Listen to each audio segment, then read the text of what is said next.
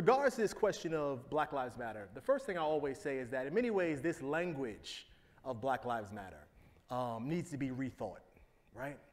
It needs to be rethought because in many ways, when, from my vantage point, the American empire has actually never had a problem affirming that Black lives matter, right? Sister Dr. Nell Painter could tell this story much better than me. I know she was here today, but when we go back into the 19th century and we read the archives of slave masters, it's real clear that they actually were the first people to affirm that Black lives mattered, right?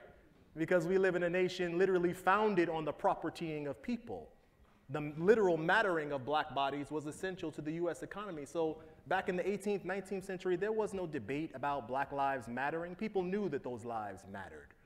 Even today, when we think about the neoconservative Republicans on the right and the neoliberal Democrats on the left, both fighting tooth and nail to privatize our prison system, those people know that Black lives matter, right? Because without those lives, without those bodies, those prison cells would be empty, right? So what am I getting at? The debate really there's never really been a debate in the United States about whether or not Black lives matter. The debate has always been about whether Black lives are human lives, right? The very humanity of black people is what the debate has always been about.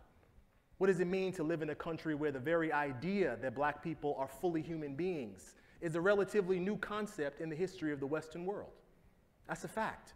We forget that the category of the human is itself a social category, a social construction that has not always included people of African descent, people who look like me and you. And so I start there to say, first and foremost, it's so important for us to remember Black Lives Matter is a human rights movement.